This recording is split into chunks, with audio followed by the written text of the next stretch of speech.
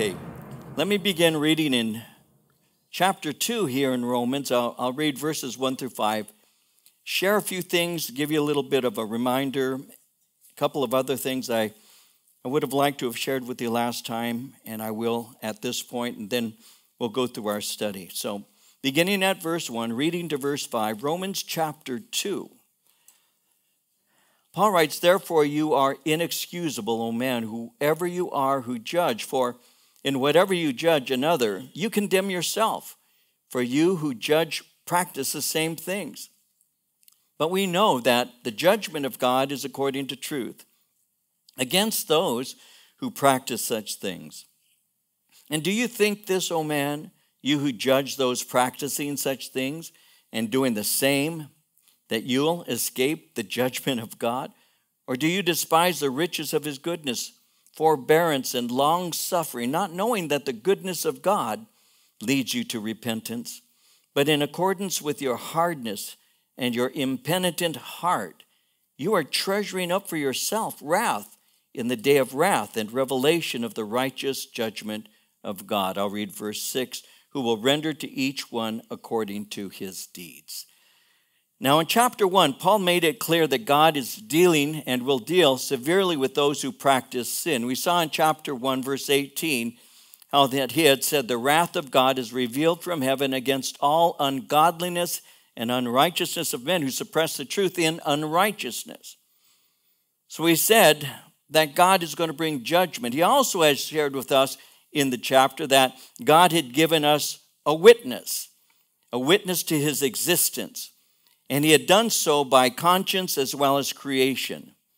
And even though man has these witnesses, he still rejects them. His conscience can be seared. Creation, he said, can be worshipped. Professing to be wise, he says, they became fools, and as a result, they worship creation. He pointed out how they had worshipped idols of humans and birds, of four-footed animals, creeping things. Not only this, but they also began to engage in improper sexual relationships. We looked at chapter 1, verses 26 and 27, and the list of sins that he begins to share begins with same-sex relationships. Now, I mentioned that homosexuality is mentioned first. Women and men began to engage in improper relationships. They exchanged the natural use for what is unnatural, and he said this is condemned. Now notice that he had said they receive in themselves the penalty of their error which was due. I mentioned last time that there are quite a number of sexually transmitted diseases, chlamydia, syphilis, and a variety of others, including AIDS. Now, when he said they receive in themselves the penalty of their error which is due, the solution, that which will keep them from receiving final judgment, is going to be the gospel of Jesus Christ. And as I was looking at this last time, and I was looking at the various sins and all, I began to remember some things after the study was over that I should probably share with you and do so as an introduction to our study. In the 80s, when AIDS was unknown, it was just a new disease, and it was beginning to plague. It was a virus that was beginning to plague. Nobody knew what it was.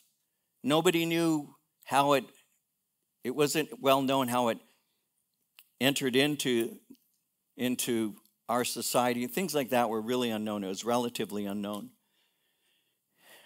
We had a guy in our fellowship, an older man. He was a World War II veteran. He actually was in these big bombers, and he had done military missions over Europe. He was a door gunner. And he and I had gotten to know each other, not very, very well, but I had gotten to know him. He was close to my father's age and all. And he got very ill. And when he got ill, I found out about it. Again, it was very early in our ministry, and so it was easier for me to hear of things like that. And I heard that he was ill, and I, on occasion, drove by where he lived, and I noticed that his yard had become overgrown, how weeds were just growing and things. I noticed that, and it concerned me. He was an older fellow, not that old, really. I mean, he was probably in his 60s, maybe 50s, late 50s. But I was only like 34, 35 at the time. So he was old to me. But he needed help, and so I got some of the guys, and I said, let's go to his house and clean it up for him, which we did. And while we were there, he was very tearful, and his I still remember his skin was blotched. And he and I spoke. And as we spoke, he told me that he was very ill and that they'd had a terrible disease. And then he began to confess that, and this is what I didn't know about him at all, that he had been an active homosexual pedophile. And as he shared with me, I was sharing with the grace and the love of God, and he kept saying, God can't forgive somebody like me. God can't forgive somebody like me. And I said, there's no sin so great that Jesus' blood can't cleanse. You need to get right with the Lord. And I remember sharing with him, and he just kept fighting. And finally I had to leave. And before I left, I said, give me a hug. And he says, no, you don't want to touch me. Don't touch me. But I grabbed him anyway, and I gave him a hug. And then shortly thereafter, word came to me that he was driving, and he pulled over on the side of the road in a desert, and he died. He died of AIDS. That was what he was saying. Don't touch me. What I have is so evil. AIDS. Receiving in themselves the penalty of their error, which was due. On another occasion, just shortly thereafter, I received a call from somebody in our fellowship who told me that her husband was in Pomona Valley and he was very ill. And asked if I would come and see him, which I did. And so my then assistant, Randy Walls, and I went to Pomona Valley and looked through the glass in this unit that had him isolated, and the nurse was wearing something like one of those space suits.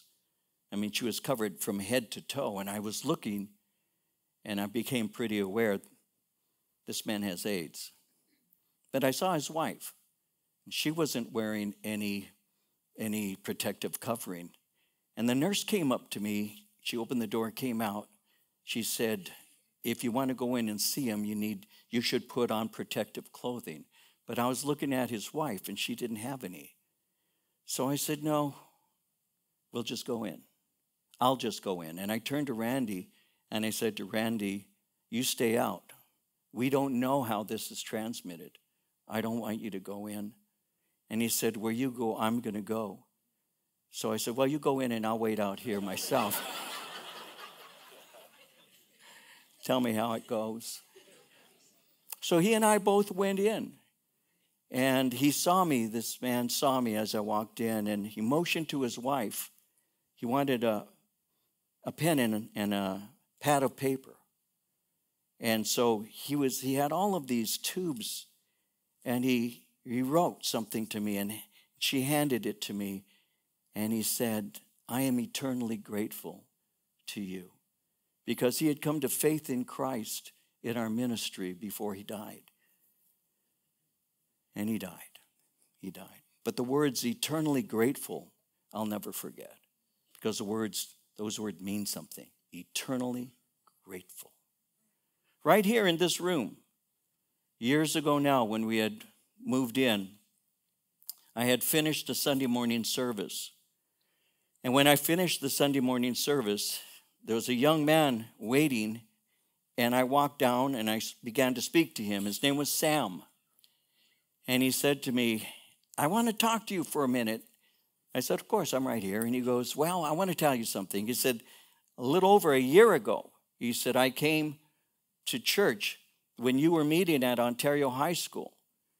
I said, yeah, we were there for a while. And he says, yeah, I went there. He goes, and I walked in, I sat down, I listened to the worship team. He said, the band was great. I enjoyed the music. And then you came out and you spoke, and I said to myself, I never want to hear this guy again. He said, I couldn't stand you. I said, well, thank you. I'm blessed to hear that. He goes and he said, so I left. He said, and last Easter, I was driving, looking for a church to go to. He said, and I came driving down this street, and he said there was a line of cars that were going into the parking lot, and I got in the line. He said it was just too long. It was too much of a hassle, but I made a mental note, come back the next week, and I did. He said, so I showed up. He said, once again, a band that was playing I really liked, and then you came out. And I said to myself, that's the guy I don't like. And I'm looking at him thinking, how kind of you. And then he says to me, but you know what happened? I said, what is that? He said, I gave my heart to Christ. And I said, well, that's wonderful. He said, I'm not through. And I said, okay. He goes, I need prayer. I said, well, of course. He said, I was with a woman that I've known in a casual way, but we became intimate. And I received a phone call recently, and she said that she had tested positive for AIDS. And she told me that I should go and get tested. And any contacts I'd had after her should also be tested. So he said I called a woman I'd been with, let her know to get tested. I went and got tested, he said, and it came out positive. He said, but I got a call from the first girl, and she said, I was retested, it's negative. And then I called the other one, and she said, I came out negative. And he said, oh, good, it must have been a mistake. So I went and was retested, and it came out positive. He said, I've got AIDS. He had contacted AIDS between the first time he had shown up at our fellowship and rejected the gospel, and the second time he had come and received Christ. I couldn't help but think, I wish he wouldn't have rejected Christ the first time, because we buried him. I buried him. He died of AIDS, and I watched him as his body slowly withered away. Sexual sin has repercussions. It's not recreational. It's not casual. It has repercussions. Paul was speaking about that. Paul was making it clear that these sins are judged by God. But he also makes it clear, and he does in other places, that there isn't a sin that's so great that Christ can't forgive it. So my sister Rebecca practiced lesbianism for well over 20 years. Well over 20 years. And I sat down with her, and I still remember sharing with her when she first came out. And I told her, I love you. I love you. I love you enough to tell you the truth. And the truth is, Becky, you need to get right with God, because this is a sin God will judge you for. It's not the only sin, but it's a sin very explicit in Scripture. And she listened to me, and we had a long conversation, but she progressed and continued in that lifestyle. In I believe it was 98, we had an outdoor service for Easter. And I gave an invitation, and then I gave a second invitation. And as I looked out into the center aisle, I saw my father, Becky, and my mother. And Becky had her arm through my father's as he walked her up to receive Christ. And later on, Becky told me this. She said, David, she said, one of the things that I knew was going to be the repercussion of the lifestyle I chose is that my father would never walk me up the aisle. She said, but somebody took a picture of when I got saved, and I saw myself standing there with my arm through my father's arm as my dad walked me up to marry Jesus. She says, I married the greatest man that I could have possibly ever been connected to, Jesus Christ. But the story doesn't stop there, because, and I've told this story before, there was a guy I met who had His mother had died when he was 12. And it was Thanksgiving just shortly after his mama had died. He's 12 years old. When his father came into his room, he was getting dressed. It was Thanksgiving. The father said, "Where are you going?" He says, "Oh, I'm going with you to my auntie's house for Thanksgiving." The father said, "Who invited you?" And his father said, "Here's a buck. Go out to McDonald's, get yourself a burger. I'm taking the kids and we're going to go. You're staying here." So that little boy at 12 ran away from home. He lived on the streets in East Los Angeles. He was part of a gang called the Harpies in East LA. And he basically was raised by the gang. He used to go into a bakery in the morning, and he would sweep it up and clean it up. And for breakfast, he would eat a donut and he'd had a glass of milk. That was his breakfast. He eventually met a young lady, got married. He moved out of California. And when he moved out, he and his wife had a little girl. So he began to work, and he had to go to Texas in order to provide for the family. But one day he got a phone call. You see, his wife was pregnant. He's expecting a second, but he gets a phone call from a friend of his who says, "You ought to come home a little early. Your wife's going out on you." So he came home a day early. Came to the house. Nobody was there. So he went looking for his wife. There she was with this motorcycle gangster at a restaurant, standing in the parking lot.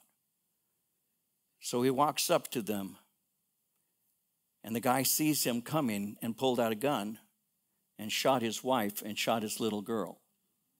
And his little girl died in his arms. She was like 6 years old. So the guy took off, and he found out where he was. He was in a safe house in Texas. And he paid him a visit, and he killed him, shot and killed him. And he came back to New Mexico. They obviously knew who he was. He was ordered to appear before the court. He was a day late, and the judge said to him, "If you'd have come on time, if you'd have made your date, I could have been lenient. I can't now." And he was put into prison for well over 20 plus years for the killing of this man. And this man got right with God when he was in prison. And one day he was walking, knocking on doors, asking if people needed his services, because he started his own little construction business when he got out of prison. And he knocked on the door of this young woman. He asked her, "Where are you? What do you do, in this place?" Because this is kind of a dumpy place. "What do you do for excitement around here?" She says, "I go to church." So he says, "Where do you go to church?" And she tells him, and so he says, I'll go and check it out. So he goes. Well, obviously, he had other intentions. He had seen this young woman before and got interested in her. And so he went to the church. They began to date, and eventually I performed their marriage. I performed the marriage for my sister Becky, who had been a lesbian, and a man who was shot and killed somebody else. That's why I preach the gospel of Jesus Christ. It changes lives. It changes lives. That's the only message. And see, when people go in a direction against that, when people don't receive that, then judgment is waiting them. The solution to these sins that Paul is speaking about is the gospel. It's the power of God for salvation to anyone who believes.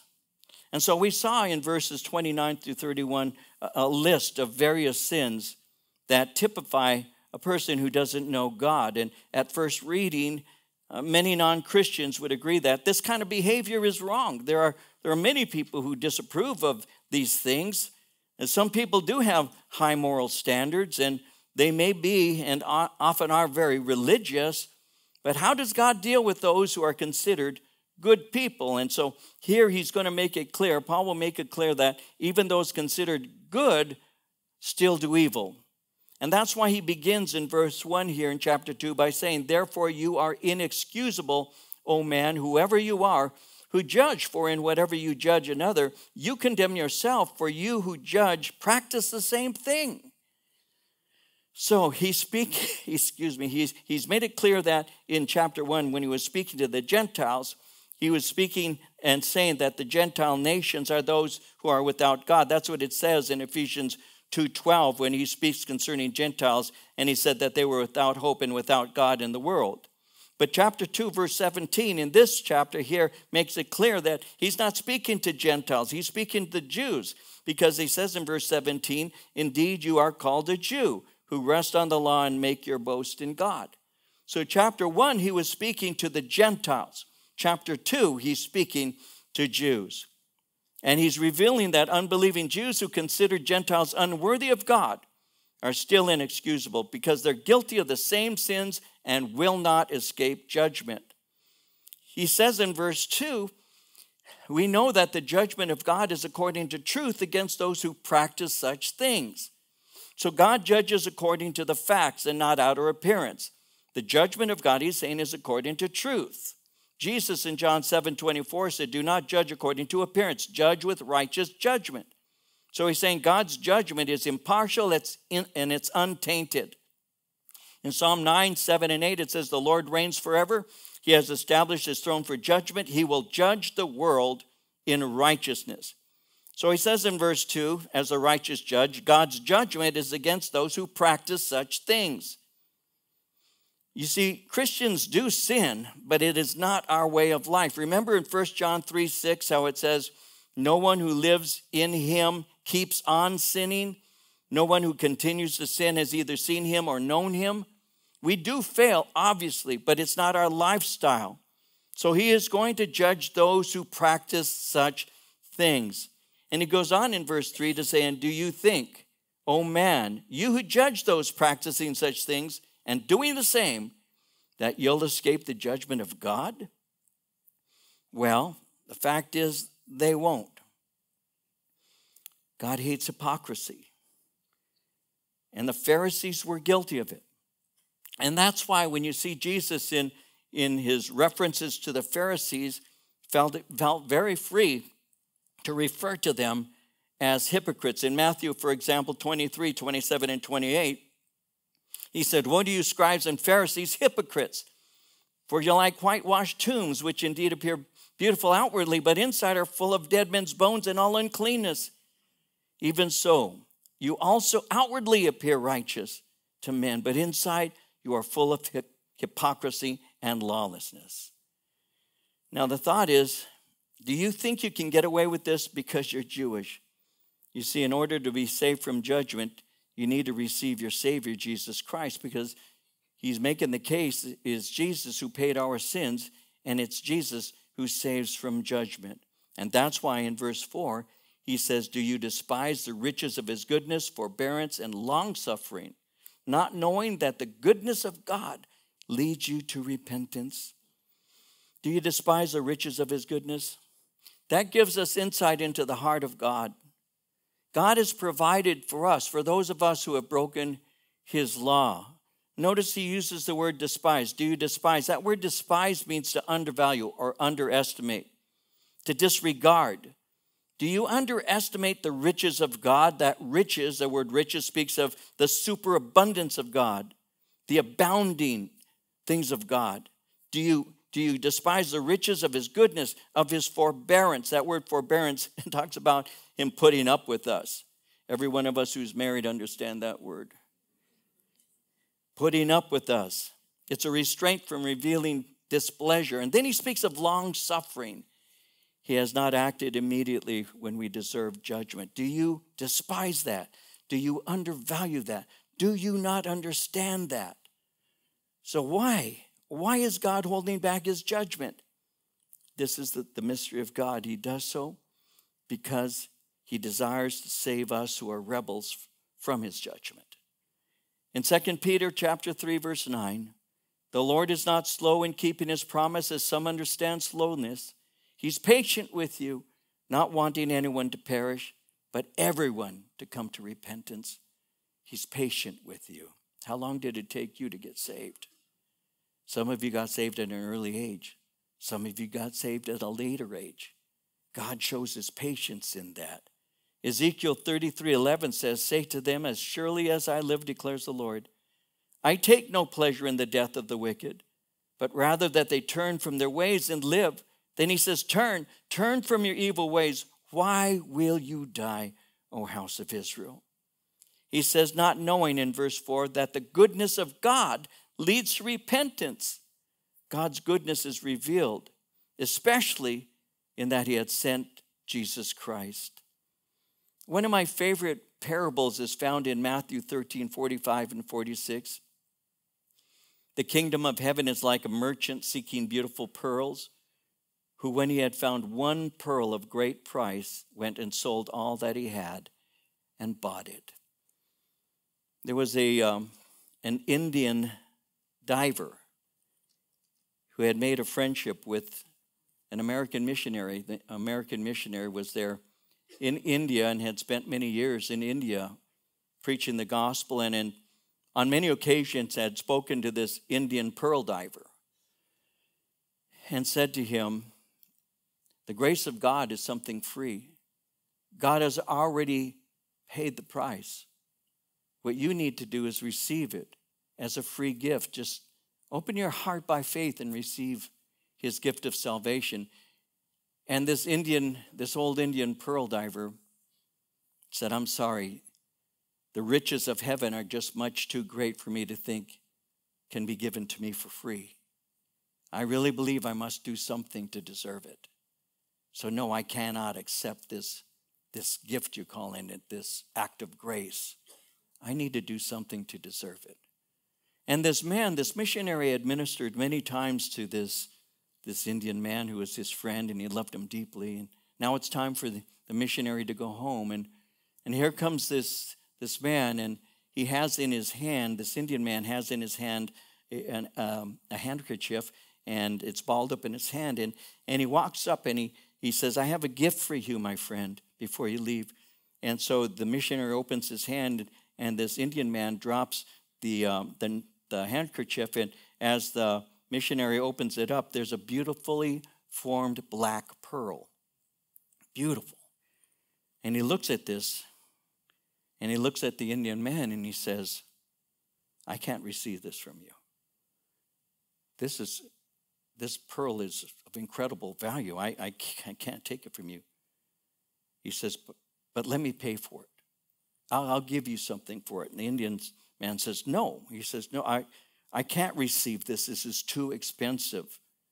Let me give you some money for it. And the man says, no, you don't understand.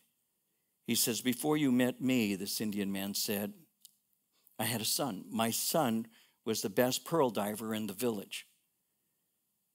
And one day he went down. And when he went to the bottom to collect pearls, he went too deep. He stayed too long.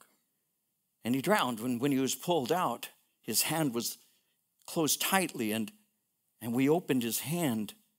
And in his hand was this beautifully formed black pearl. You cannot buy from me that which cost my son his life. And the missionary said, that's exactly what God has done for you. He sent his son to die on a cross for you, something you cannot buy because it's too valuable. That's why you receive it as a gift. And so I love the story of the pearl of great price, because the Lord Jesus is speaking how God gave his son so that he might buy us. He goes on in verse 5 and he says, but in accordance with your hardness and your impenitent heart, you are treasuring up for yourself wrath in the day of wrath and revelation of the righteous judgment of God, who will render to each one according to his deeds. So he says, in accordance with your hardness. That word hardness speaks of something that is stubborn. It is hardened because of a life of sin. It's become calloused by the world.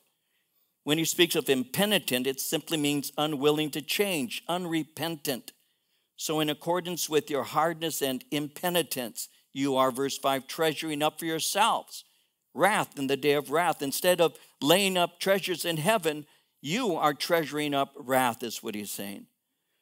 This day of wrath that he speaks about is when God executes his wrath against sinners. It's fully revealed in the final day of judgment when unbelievers are judged. He's saying your guilt is accumulating over time, but the punishment is meted out fast.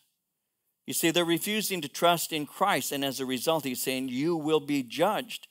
It's like what Jesus in John 8:24 said, if you do not believe that I am he, you will die in your sins. So the result of rejecting Christ is wrath that comes in the day of wrath. He's saying you are treasuring up for yourself wrath. Now the word treasuring up speaks of accumulating or gathering or storing up. Your bank account is filled, and you're going to receive just penalty for your life. It's what it says in Ecclesiastes 12:14. God will bring every work into judgment, including every secret thing, whether good or evil. You are treasuring it up. It is collecting and growing. In the day of wrath, you will receive extreme judgment. Notice he says in verse 6, who will render to each one according to his deeds. Now that speaks of God's judgment on sinful humanity. He says he's going to render to each one according to his deeds. Now obviously, we are saved by grace apart from works, but our works are an evidence of true saving faith. Our salvation produces works that demonstrate we've been saved. As it says in James 2:17, faith by itself, if it's not accompanied by action, is dead. With this in mind, Paul begins to draw a contrast between believers and non-believers. You see, truly born again people evidence regeneration by the way they live, by certain works. They seek glory, honor, and immortality. They work what is good. That's what he's saying. Paul says genuine believers seek for glory. Genuine believers seek to bring God glory. It fuels and directs our lives.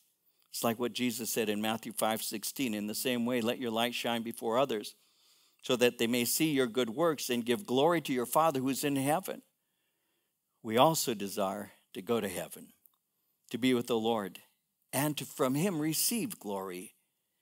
In 2 Timothy 2:10, for this reason I endure all things for the sake of those who are chosen, so that they also may obtain the salvation which is in Christ Jesus, and with it eternal glory. We also desire honor from God and not from people. We don't look for the worldly accolades. I've learned a long time ago that the same people who say how great you are will later on say things about you. When Jesus went into Jerusalem on that beautiful Palm Sunday day, weren't all those people lining up the streets? People were coming from Jerusalem, the city. Others were coming from the Mount of Olives. The two crowds met, and they were throwing palm branches, and they were crying out, Hosanna, Hosanna, glory to the Son of David. And he was great, but I would believe that some of the same voices were the ones that when he was on the cross began to mock him. So you never seek the glory of man because it's transient. You can be looked at as being a hero today and a chump tomorrow. That's just a fact. You can be somebody's favorite person today, and then tomorrow they think that you're the worst thing that ever happens. And so seek honor from God and not from people. In Matthew 25:21, this is what we want to hear. Well done, good and faithful servant. You've been faithful with a few things. I'll put you in charge of many things. Come and share your master's happiness. We also desire eternal life or immortality, fellowship with God and length of days. You see, one day this dying body will put on life. And if you're young, you don't realize your body's dying. I know mine is. When you used to jump out of bed, now you kind of roll out, kind of land on the ground and crawl to the bathroom.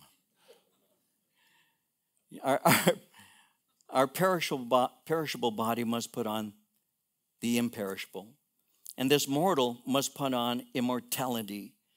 In 1 Corinthians 15:53, when he speaks of our perishable body and speaks of us putting on imperishable, the word imperishable speaks of unending existence. When he speaks of the the mortal putting on immortality. The word immortality speaks of freedom from death. It literally is what is called deathlessness. We also receive what is called eternal life. And sometimes people think that eternal life means just age-abiding life, days existing. Again, it's not a length of time, it's a quality. Eternal life is fellowship with God and Jesus Christ, whom he has sent. Eternal life doesn't speak just about an unending duration where there's just continuing, but it speaks of a quality of life. It would be horrible for us to exist forever without God. That's what happens to people who go to hell. They have an unending existence. But existence isn't the same as life. Life is a quality that you have from relationship with God. Existence is different than life. That's why this is eternal life, that they may know thee, the only true God, and Jesus Christ whom thou hast sent. Because eternal life is not just length of days. Eternal life is a quality of life. And that quality of life is what we have in Jesus Christ. And we desire that. He goes on in verse 8 and he says, but those who are self-seeking and do not obey the truth, but obey unrighteousness, indignation and wrath, tribulation and anguish on every soul of man who does evil, of the Jew first and also of the Greek. But glory, honor, and peace to everyone who works what is good, to the Jew first and also to the Greek, for there is no partiality with God. And so in contrast to this kind of life, he speaks of the lifestyle of unbelievers. He speaks of the one who is self-seeking. Now, that is something we see today. It's now, I think that people are using this word a lot. All of us are familiar with it. It's called narcissism. The whole world revolves around me. Everything revolves around me. What I like, what I want, what pleases me. We have gotten to the point, and I have to be careful not to wax eloquent on this one, but we have gotten to the point where we actually think that the world owes us a happy day. It owes me that. And if somebody says something I don't agree with, I cancel them.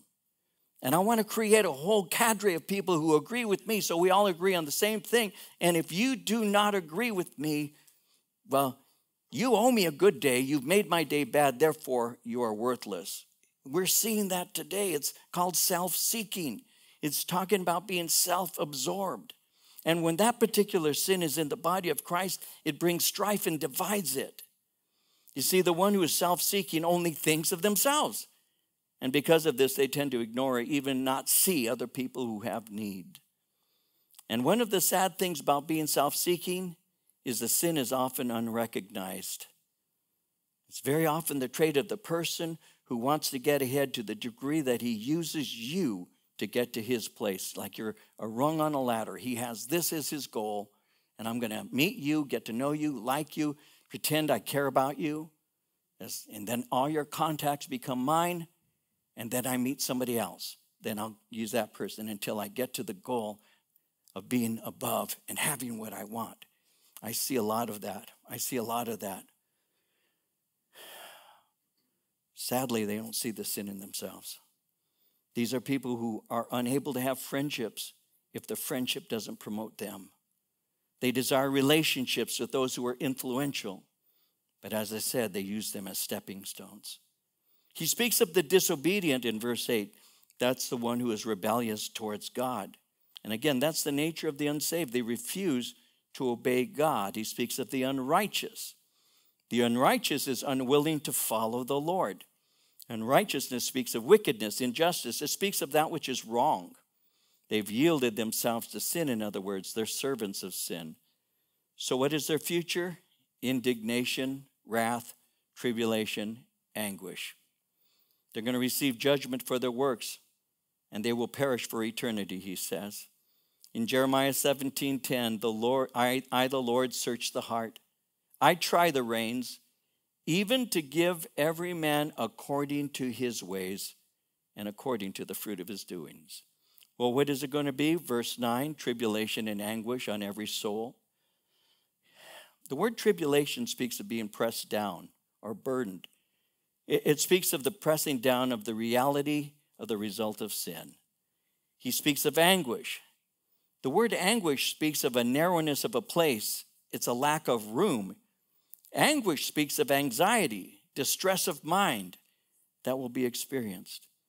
It speaks of the anxiety of being closed in with no escape from punishment. Some people are claustrophobic. They just don't like it when someone is too close to them. Some of you may understand this. You get on in an elevator and it's crowded, and here comes one more person who's a little bigger than everybody else, and you know that you're going to all start scooting back a little bit, and you're standing there in the corner already when these people's bodies start closing in on you. I'm going to get in trouble, but my wife doesn't like that. I found out by being on an elevator with her when we were dating. And I was standing in front of her, and I just kind of just stepped a little back, and I felt her hands on my back, and she pushed me away. And I said, "What's up?" She said, "I don't like being closed in." I said, "Really?" So for 48 years, I've been closing her in. We'll get on elevators, and I'll kind of slide very slowly. She doesn't even notice it till my back's on her face. She doesn't like it. And not very many people do. But that's what anxiety is. It's a closing in with no escape. Imagine that for eternity. Imagine that for eternity.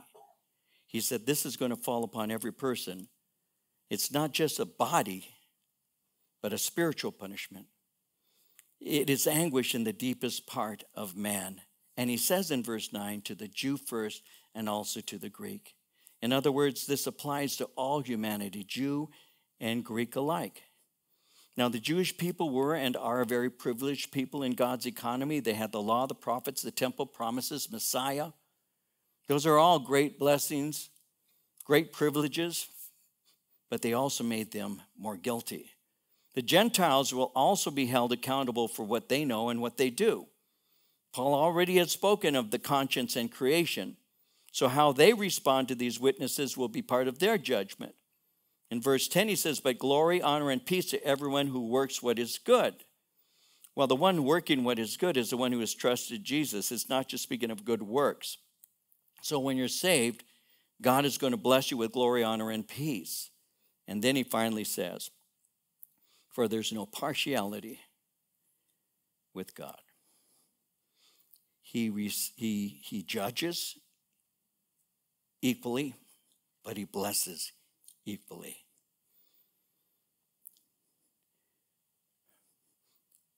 We have waiting for us, and I'll close with a couple of thoughts. We have waiting for us the joy of being in the presence of God. Like I mentioned earlier, this man in our fellowship so long ago now and wrote those words, "I'm eternally grateful for you." He wasn't eternally grateful for me. He was eternally grateful for the gospel of the Lord that saved him. Because 2 days or so later, he joined him. He died and he went to heaven. God receives any person who comes to him broken and repentant. Doesn't matter if you're Jew, doesn't matter if you're Gentile.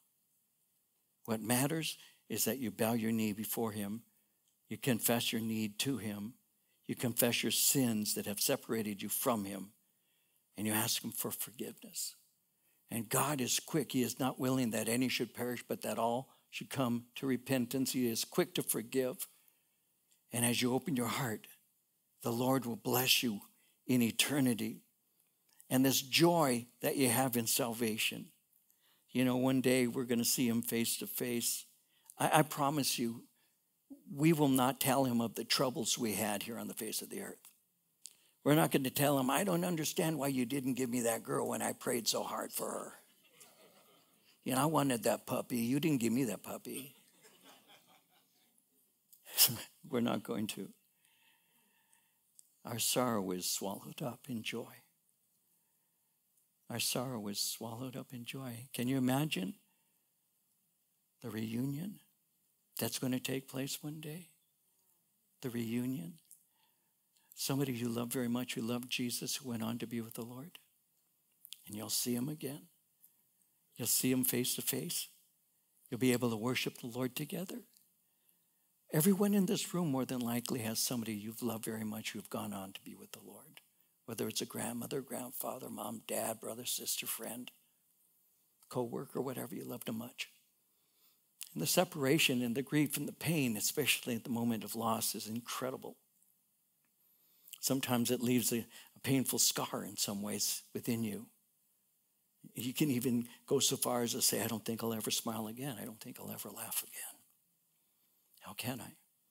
And the grief is so terrible. There are those who would say, well, Christian, listen, I thought you thought heaven was so good. How come you cry?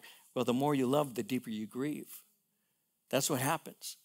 I believe that Christians can grieve much more than the world. Why? Because we love much deeper than the world. We love more deeply. We have a deeper sense of love. We know what love is. See, the world doesn't. The world looks at love in a different way. It's a feeling. It's an emotion. It's a drive. It's everything but what it really is. And for us, love is demonstrated. It's demonstrated by God to me. He gave his son. So the heart of love is sacrifice. And then I learn how to do that. I get married and I learn to love my wife as Christ loved the church. And I wash her with the water of the word. And I serve her, sacrifice for her, lay my life down for her. Why? Because I love her. Because love is sacrifice. And then one day she's gone. And your heart is torn. But there'll be a glad reunion one day when you see one another face to face. And together, you worship Jesus Christ. And see, I live that way, and I hope you do too, with this knowledge that one day we shall see him as he is, and we will worship him face to face. And that is the day we prepare ourselves for, to see him. We'll stop here and pick up next time.